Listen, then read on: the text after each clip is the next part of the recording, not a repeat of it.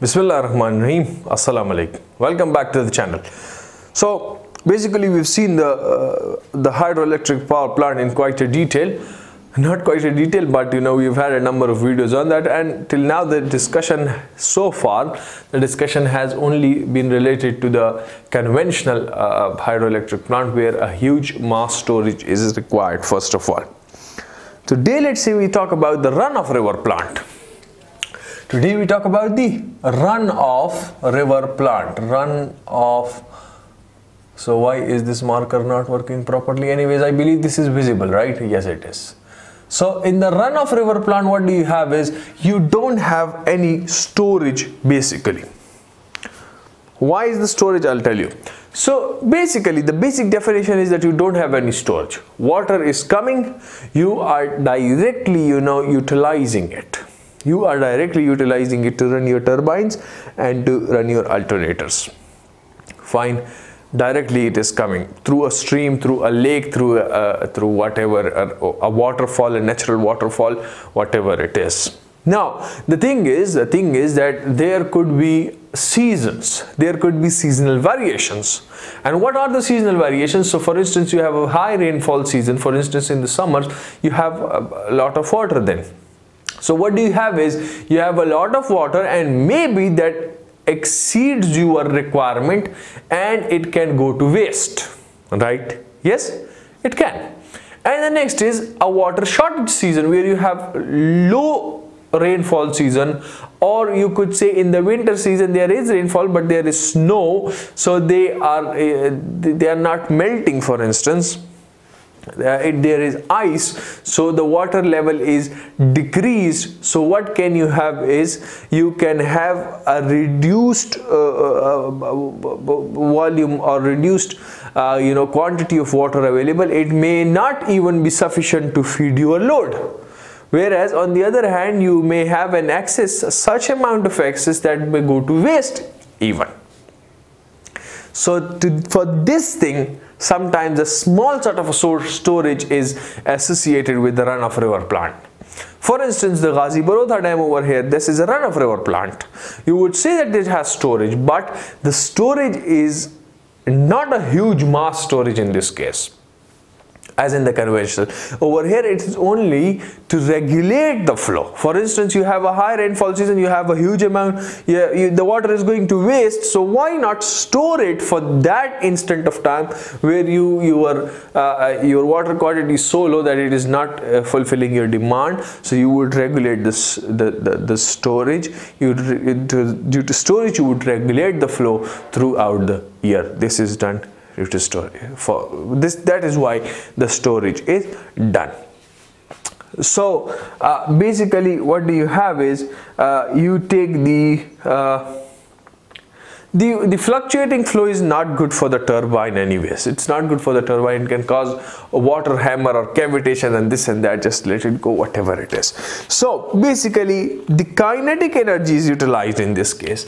So over there we talked about the potential energy. Over here we talk about the kinetic energy, which is what? Which is 1/2 mv squared. Small v is for the speed. Then you have from the definition of density, you have what? The mass is rho density times volume. So I would write over here, it would be 1/2 density times volume and then small v squared. Isn't it like this? It is. Now if you talk about what? This is basically the energy associated. This is the kinetic energy that is associated with the water. So if you convert it into the electrical energy, if I say I am talking about the electrical energy, EE for instance, so this would be 1/2, and you would have an eta, which is again the same overall efficiency, or you can have another factor by a name of CP, that would be a conversion coefficient, eta rho volume speed squared. Fine. Yes sir. And this is in joules, or this is in watt seconds again.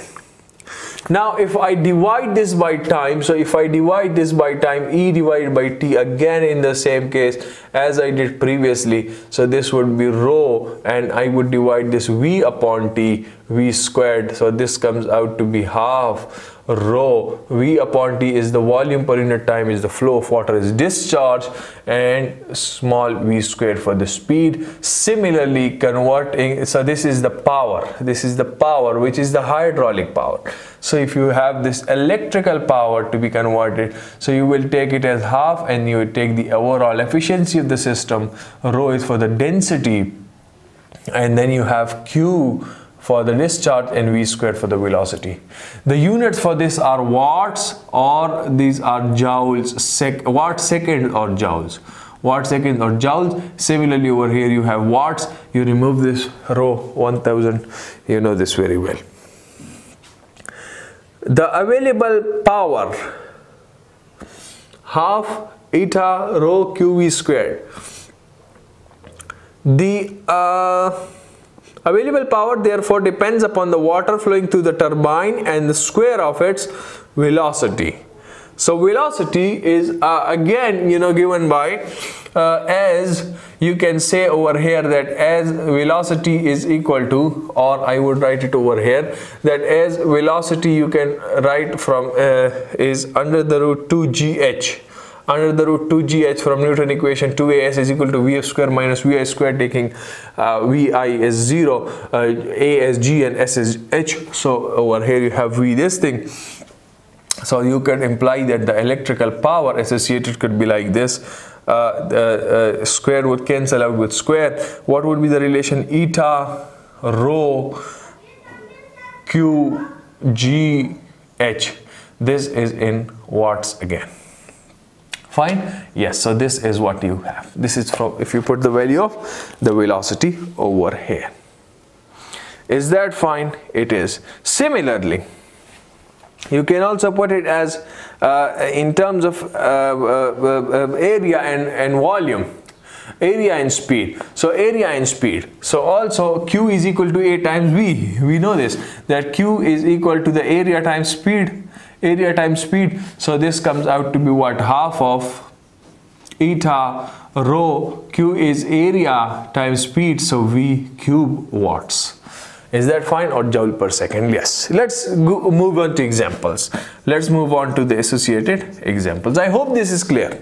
This is just very simple. Okay. Yes, nothing else. So the water for a small runoff river plant is to be delivered from an upstream through a conduit penstock with a diameter of 1 meter.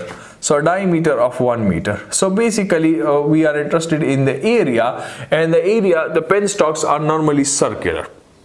It could be an open channel as well, or that curved type, or whatever is that called, that semicircular shape.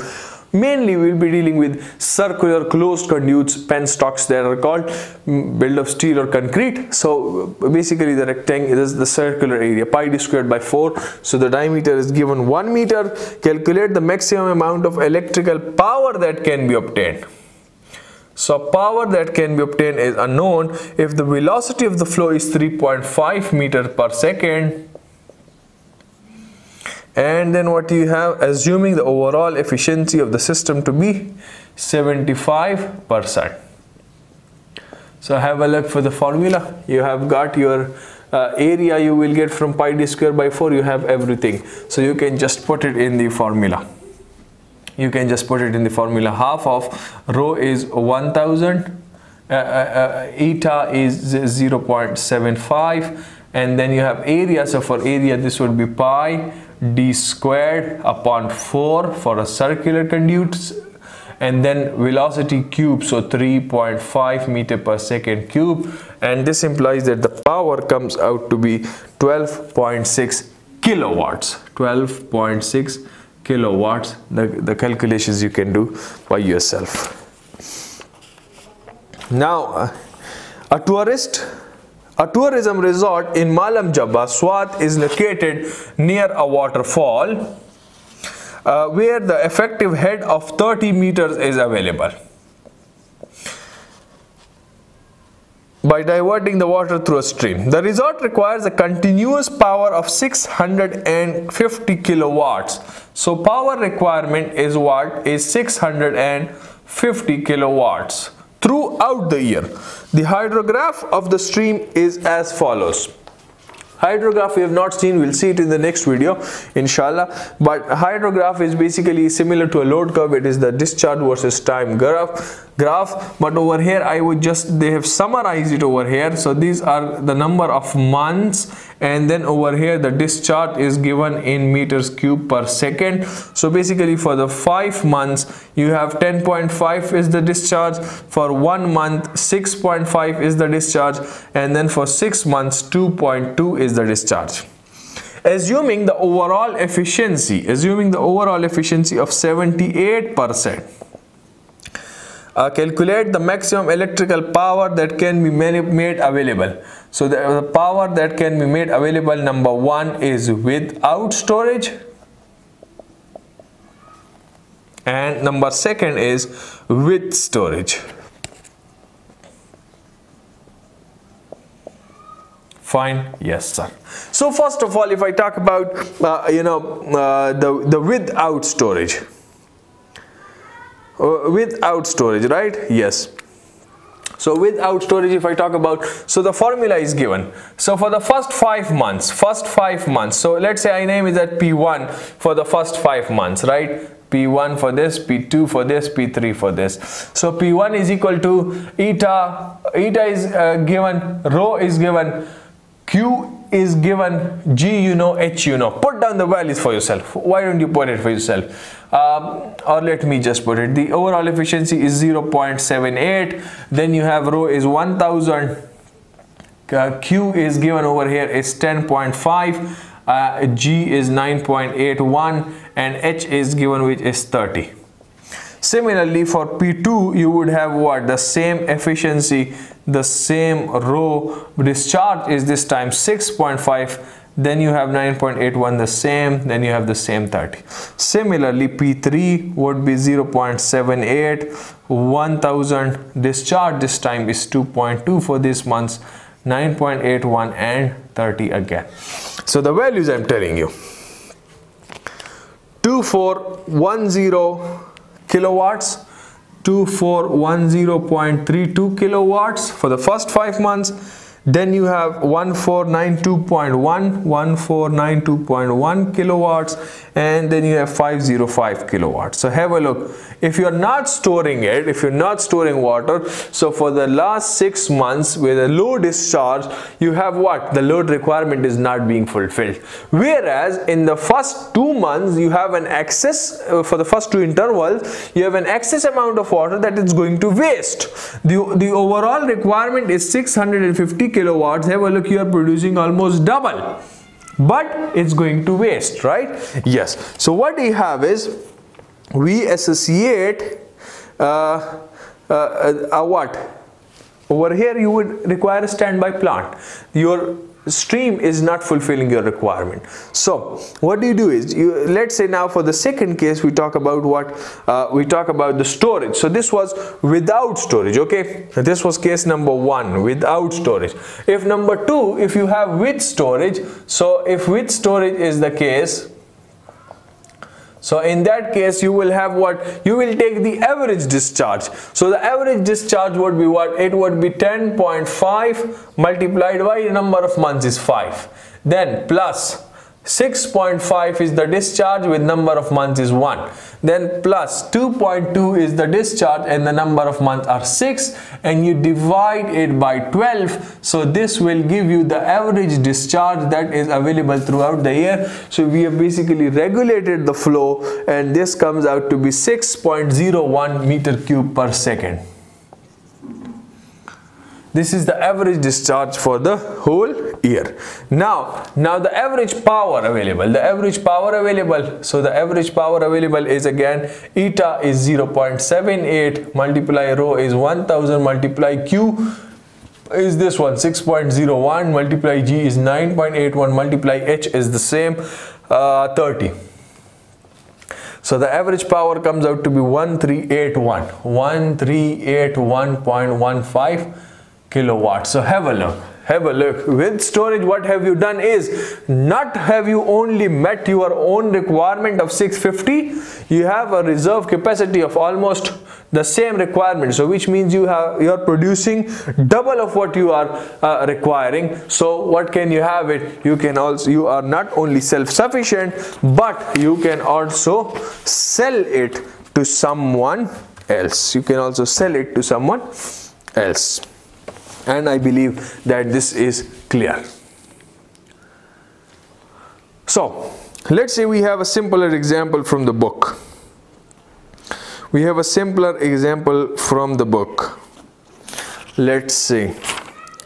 A factory is located near a waterfall where the usable head for the power generation is 25 meters.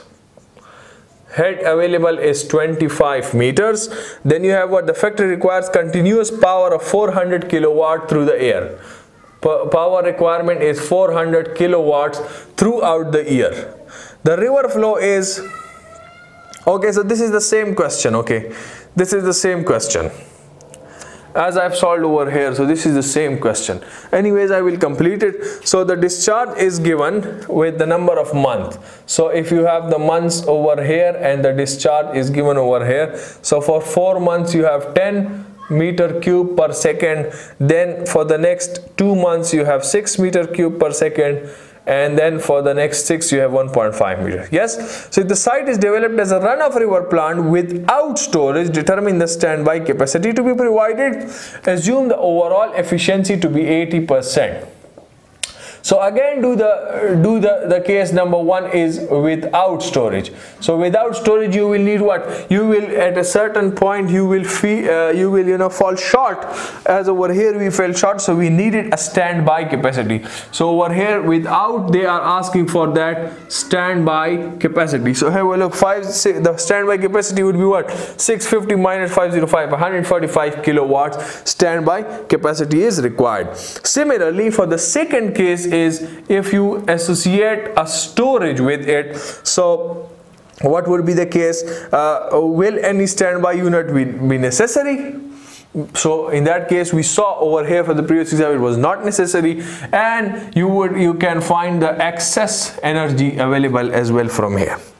So this is basically the same question. You can do it out by yourself. I'll go for the next.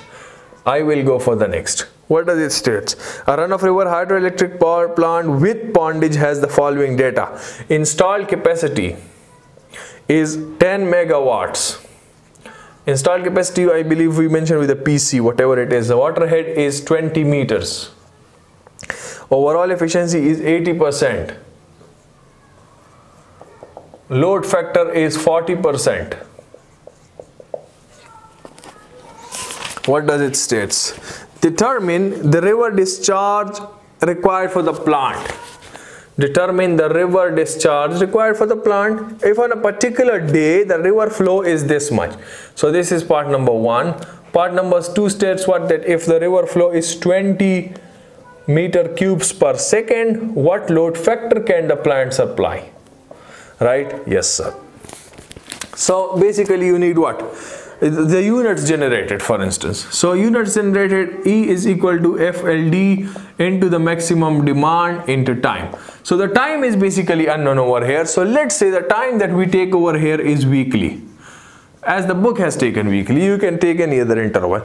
The book has taken weekly, I'm going in accordance with the book. So the units generated would be what? The FLD is 0.40. The maximum demand I will take equal to the installed capacity is 10 to the power 3 into 10. And the number of hours, so 24 in one day and 7 in a week.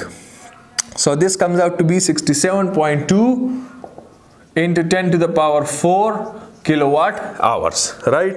Yes. So let Q meter cube be the discharge required. Yes, yes. So the available power produced. So the available power produced is what? Eta rho QGH. Yes, yes. So the power is what? The power produced is eta rho QGH. So please put down the values. You've got eta, you've got rho, you've got Q is unknown, right? Q is unknown. You've got G, you've got H. You have H? You have H, yes. So the power produced comes out to be what? This implies that the power produced comes out to be 156.96. 156.96 Q kilowatts. Fine? Yes. Okay. So this is the average power produced. Now the units generated per week. So the power is energy into time. Energy is powered into time.